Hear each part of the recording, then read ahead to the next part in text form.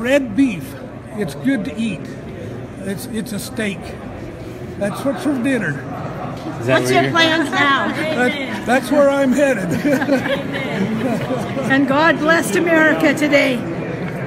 What are your plans now? Another court order to round up the cattle. You know, I want to talk to you a little bit about what happened in this courts this last few days. Judge Navarro, she did the government a very big favor. The federal government a very big favor, and she did the local government a very big favor. She protected them. She protected the county sheriff. If we'd have went on in this court for a few more hours even, there would have been a lot of discovery made. There would have been entrapment brought forth. There would have been Lombardo's lies brought forth. There were a lot of things that she covered up and protected from coming to the media and to the people.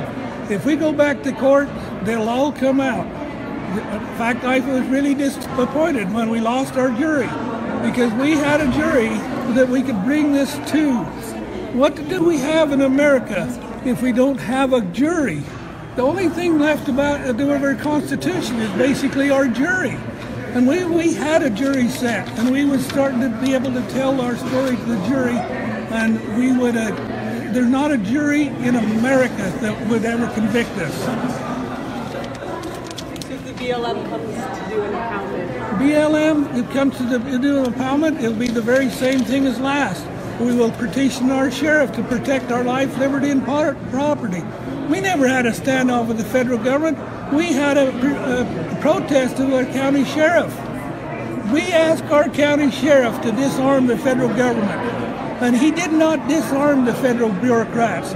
He let we, the people, go before 150, 200 army of the federal government, putting not only Bundy's life in danger, but putting America's people in danger. He allowed the federal government and their army. When since the federal government supposed to have an army that comes against we the people? When did that ever happen in America? It happened on Bundy Ranch. They stuck their guns down our throats. And that is definitely not what our founding fathers intended to happen in America. The whole world is looking at us. Why is America acting like this? Why are we allowing the federal government and these bureaucracies to have armies? That's a big question the world wants to know. We're not done with this. If the federal government comes after us again, we will definitely tell them the truth. And that's all we've ever tried to do, is tell them the truth. The media needs to wake up and understand what I mean when I say a 15-second defense. I graze my cattle only on Clark County, Nevada land, and I have no contract with the federal government. This court has no jurisdiction over this matter. Cliven, do you think there's a place for the BLM in the American West? I think BLM has burnt their last fire. What are your plans now? You know, I don't know what my plans are for sure. I got to go home, spend some time with my wife and my children. I know they've taken care of the ranch as best they could. You know, there's a lot of aiders and abettors here. So are we going to forgive them all, or are we going to go after them? I don't know. But these aiders and abettors are definitely guilty of taking freedom away from America.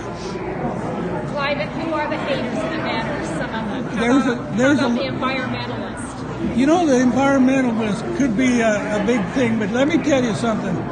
The ones that I look at as aiders and abettors are the ones that have jurisdiction authority. Who has jurisdiction and authority in Clark County?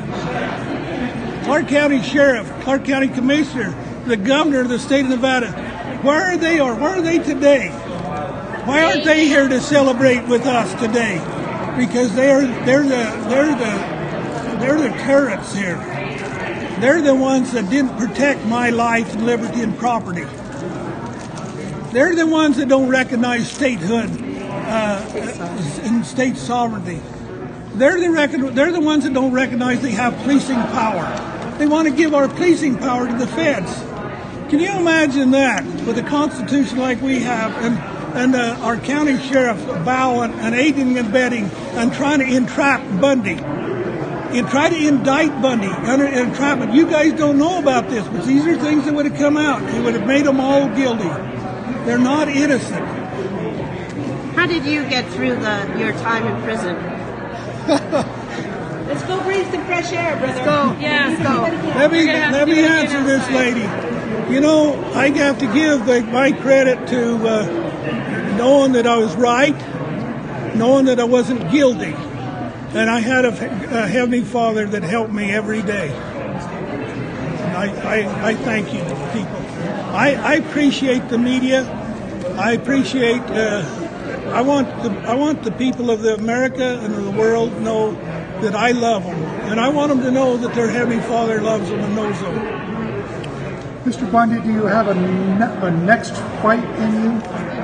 Let's set a press conference for tomorrow. Because I want to be able to discuss some of the things after you think about it as well. What's your next? We want to have a press conference tomorrow, something to discuss as well. I want to have what's my next? I don't know what my next is. I just, I've either got to forgive and forget, or I'm going to fight for rights and freedoms of America. You've been a rancher a long time. What's it like to be something like a national figure, a national celebrity? Well, that's not something I desired. It's not something I've asked for. I only want to, I've always said I want to be able to teach the gospel of the Jesus Christ, and I want to be able to teach and uphold the Constitution of America. Thank you.